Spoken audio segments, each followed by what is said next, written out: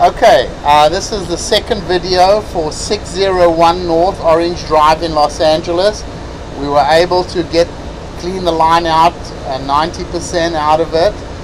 We've got all the way out to the city sewer that you're right over here. There's the city connection, and we've got a short section of clay piping over here, and then it goes back to a section of 6-inch concrete pipe.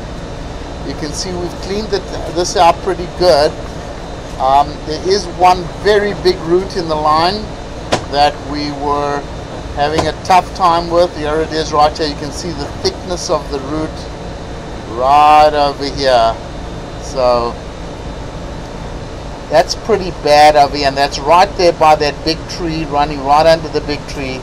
That's pretty bad, and I'm probably going to recommend that this lateral be replaced. Unfortunately, it's running right under the big tree, so it would probably have to be rerouted even there.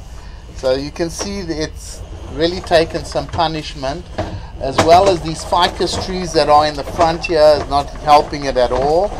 So besides that, everything else looks okay, except for the 6-inch lateral, which I'm definitely going to recommend be replaced.